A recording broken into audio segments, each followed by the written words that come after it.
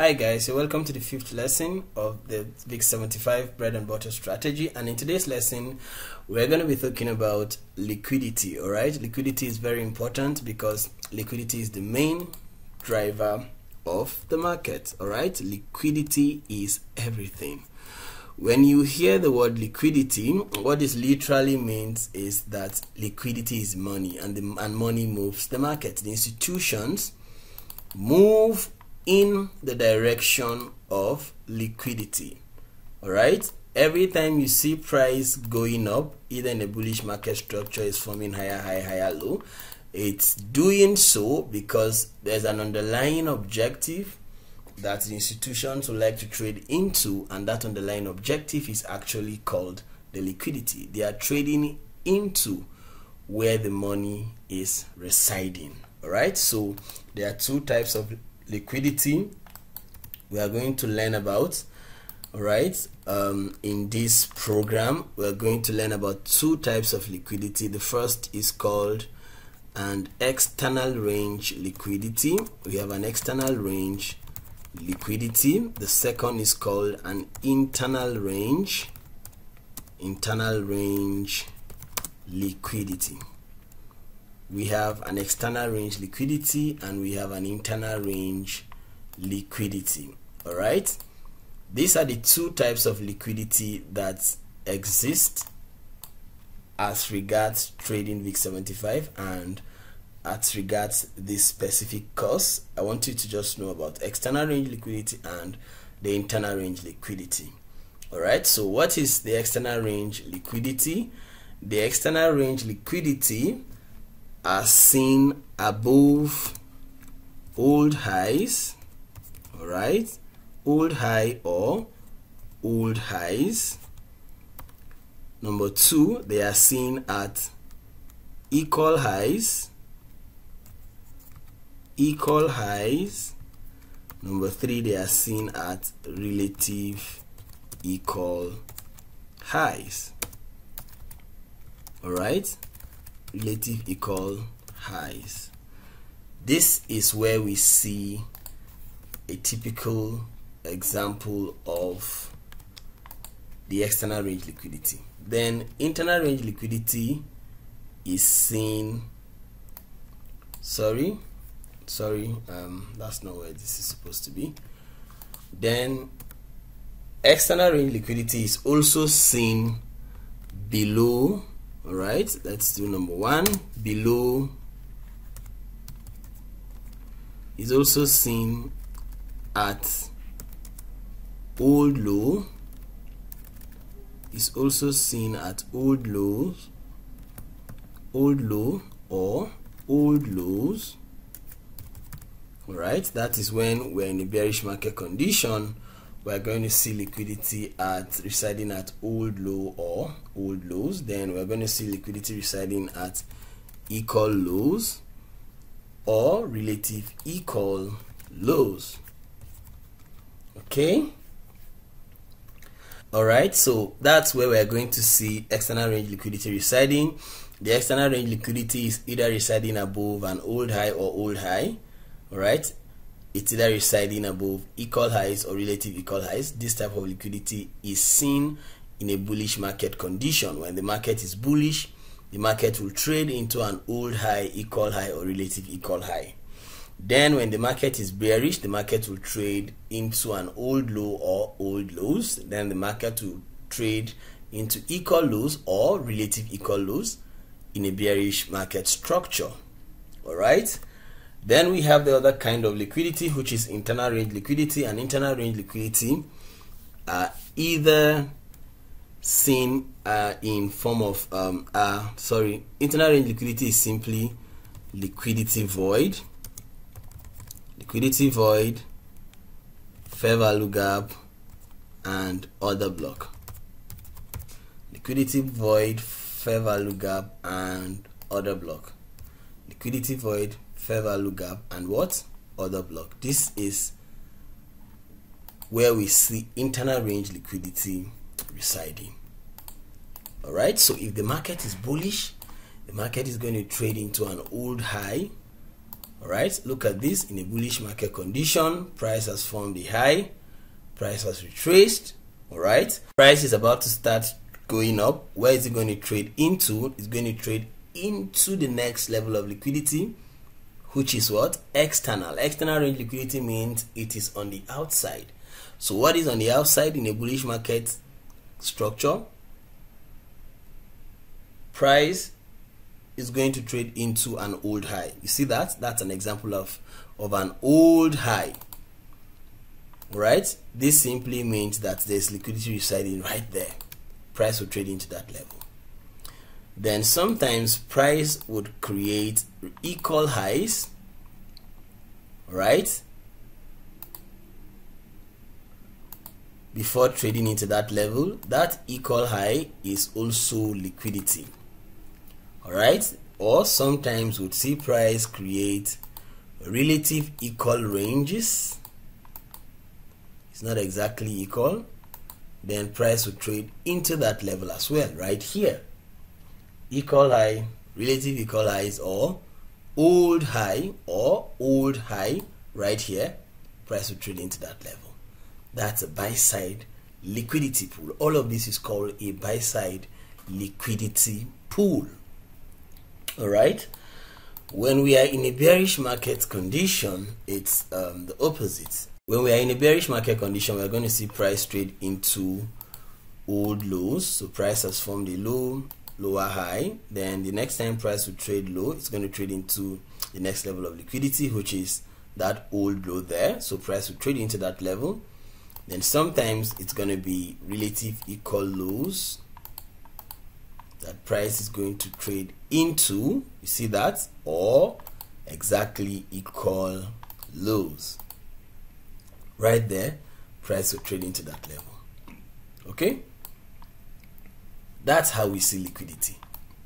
All right, this is called external range liquidity, either the buy side liquidity or the sell side liquidity. All right, we call them external range. So let me show you a typical example of that. So liquidity is the main driver of liquidity, and again we identify liquidity pools first on the daily time frame. Secondly, on the time frame we are refining structure, which is the 1 hour. All right, I'm giving you instructions for this now. You do your liquidity on the daily time frame and on the 1 hour. That's where you identify liquidity pool. So let's go back to the daily time frame and identify the liquidity pool of the daily time frame, because the higher time frames are the main drivers of liquidity. That's where institutions are posing their position and expressing their interest. All right, that's where their objective is. Their objective always lies on the bigger picture, macro perspective, the higher time frame. Okay, so let me show you what this looks like. So in a bearish market structure where price, or a bullish market structure where we see a clean bullish structure on the daily time frame, you see that price, after taking out this low, all right, that's lower low, then we now see that there is a shift of market structure bullish right here. Okay, it tells us that we are bullish. Where did price actually trade into? If you scroll or check clearly to the left, you would see that price traded into liquidity. You see that relative equal high or equal high here. That's a buy side liquidity pool. That is where price is heading towards. Where is the next liquidity? As price is moving, you're identifying the next level of liquidity that price is most likely going to trade into. Where is the next level of liquidity? You can see here that old high and the previous old high here. All of those levels are liquidity. Okay, so price traded into liquidity, relative equal high or equal high, old high, old high. All right, so this is called external range liquidity because it's on the outside.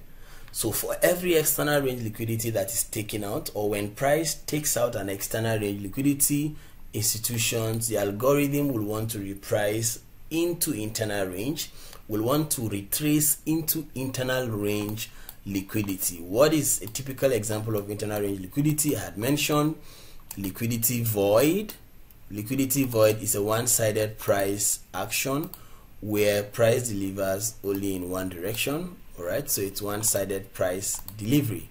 You see that all this one-sided buy price action, it's called liquidity void. So institutions, the algorithm will reprice to rebalance this liquidity void, this inefficiency. It's liquidity too. Okay, external range has been delivered. What's the next? Internal range. Once internal range is delivered, what's the next? External range. So what is the next external range from this point here? Let me show you. From internal we are going to external, and from external we are coming back to internal. External range liquidity, where is the next external that we are trading towards?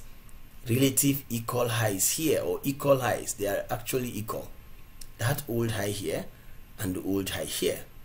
Did you see how price traded into that level? Because that's where the liquidity is. From this level, where is the next level? Internal range, one-sided price delivery. Institutions repriced into that level. You see that? After that, where is the next drawn liquidity? External range. Where is the next external range? Old high. Do you see that? So that's how we trade structure and liquidity together. Structure and liquidity together. As we are trading structure, we are identifying the next level of liquidity in a bullish market structure or bearish market structure. So at some point, price created that expansion, retraced into what? Internal range. Remember, I told you that there are almost three. There are many different types of internal range liquidity. I'm just going to teach you just the few, all right, in this free version of the training. Okay, so price retraced into internal range liquidity, and from internal range right here, where is it heading towards? External range. What's the external range? Old high here.